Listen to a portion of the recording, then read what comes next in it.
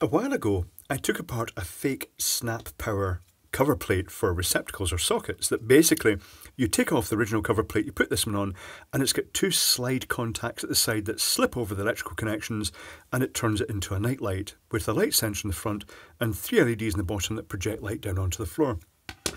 This is a real Snap Power cover plate, and I'd like to thank Leon for sending that from America. I've also got another cheapo from China, another clone, so I thought it'd be interesting to compare them. So, as a quick recap on the original circuitry, it was based on this little circuit board that sat in the bottom. I'm not sure what is underneath these yet, because I've not had them open yet. We'll be doing that in a moment. But basically speaking, the main supply came in. It went through 2 resistors. Not sure, never worked out why. I don't know if it was one was being used as a fuse and one was being inrush limiting. But then it went through this tiny capacitor as a capacitive dropper. And keep in mind that on 120 volts AC, the peak voltage across that is going to effectively be 170 volts. So it's quite high for that little tiny capacitor. But keep in mind this was a generic fake-ish type product. And I don't know what's in these yet. But I went through the capacitor as a capacitive dropper. And then there was this strange arrangement of 2 sections that form a bridge rectifier. 2 diodes in each to rectify it. This capacitor for smoothing it. And then this light sensor and this transistor and the light sensor and this resistor form a bridge, and basically speaking it shunts the current across the LEDs while it's daylight, but when it gets dark it goes open circuit and then the current can flow through LEDs and make them light. So that is what we're working on so far. Let's open up the real thing. I'm kind of intrigued to see what's in here. So differences. This was quite a complex plastic moulding here. The other ones, the other one had a copperish type contacts and this same double plate arrangement. But this one is much more complex, the real thing. It's kind of designed to, I see a copper trace here and then the contacts, but it's clearly designed to deflect stuff out the way as it squeezes its way in. Let's open it up. So off comes 1 plastic rivet, 2 plastic rivets, quite tight here, 3 plastic rivets. I really could just prise this, couldn't I? Would that work? Hold on, I'm going to get a screwdriver and just give it a prise and see what happens. No, it's quite well stuck together. I'm going to have to snip these plastic rivets out as much as I can before I start prizing. Oh, it's got a little waxy card. Oh, a bit of cardboard over there for the contact protection.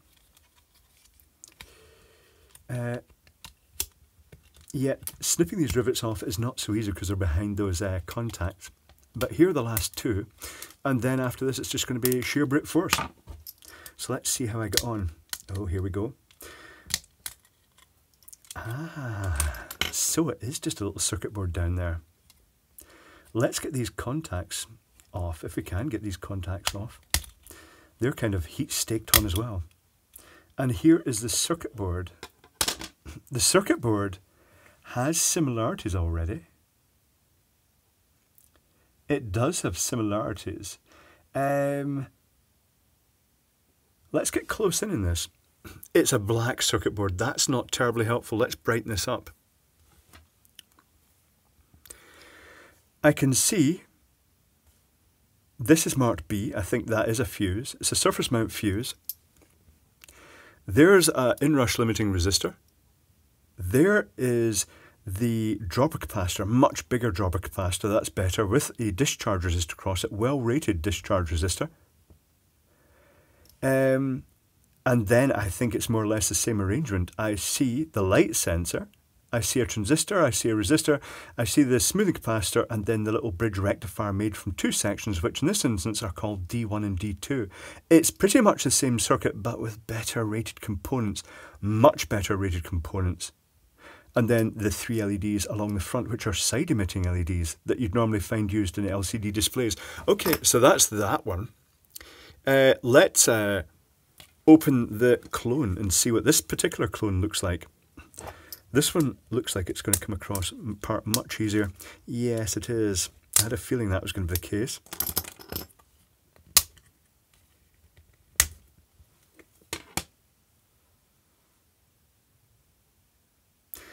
Okay, this one is kind of a, they're all the clones are different. Let's zoom down on this one. So zooming down, we've got the supply coming in. It's going through what I'm guessing they're using as a fuse. What does that actually say in it? It's a very low value resistor being used as a fuse. We've got the 270, that is better than that one. How does it compare to the original? Oh, they're actually basing this one very closely to the original with a slight component shuffling. Tell you what, you know what? What's better here? I'm going to take a picture and then we can take a much closer look at this. So here's a closer look, and it's very clear the original Snap Power unit is much better quality in terms of just component selection, and the others are clones and they have some weird oddities. They all have the same basic circuit. They've both got kind of a fuse. The Snap Power has a real fuse. It's a bit marked B. This clone has a 0.01 ohm resistor. Then they've got the 270 ohm resistor to limit the inrush current. And then rather oddly, the Snap Power has a really generously sized capacitor, which instills a bit more confidence with a 470k resistor across it. The clone has a much smaller capacitor with a 47k resistor, and that's going to pass about 2 milliamps. It's going to dissipate over a quarter watt of power in the mains. I'm not sure why they chose that resistor. It's a very odd thing to do. This clone uses an even tinier capacitor. Absolutely no confidence in that one at all. That was the previous one. But it also uses the 470k resistor, although this one is rated probably for the higher voltage, I'm guessing. All the circuits use the same arrangement of the pairs of diodes to create the bridge rectifier. The smoothing capacitor, quite a small one, but a modestly high value, I think. It's very hard to say because I can't measure them in the circuit because the loads across them. And then they all use MOSFETs. Now, I've got the schematic here, which I can show you. So let's bring this in. So the supply comes in, goes through the fuse, that's these two items here, through that 270 ohm resistor, that's these two items here, and then this parallel arrangement of a resistor, discharge resistor, and a capacitor. That's these two respectively. Then it goes through the bridge rectifier, which is made in this case of this A7 pair of diodes, and this A7 pair of diodes, and this KAE diode pack and KAE. So that's two pairs of diodes forming the bridge. Then a capacitor for smoothing, which is this here. The MOSFET, and they've used MOSFETs in both instances, but the original uses a MOSFET marked K38, and the clone uses a J1. This other one, the original clone I took apart, was marked SA. It was one of the hardest to find. But there are MOSFETs, most notable for their very low on-state voltage. Should I say on-state voltage? The gate voltage threshold is low at 1.5 approximately, which is needed here because it's quite a low voltage cross here. Then it's got the light sensor. The two clones use a very similar light sensor. That one calls it an LED, it's not. I checked that, it definitely wasn't an LED, although you can use LEDs as light sensors in some applications. They put out typical their forward voltage, but extremely low current, microamps, not terribly useful. And they've got the light sensor, and then they've got a resistor. The resistor in the case of the original is 1204, 120k.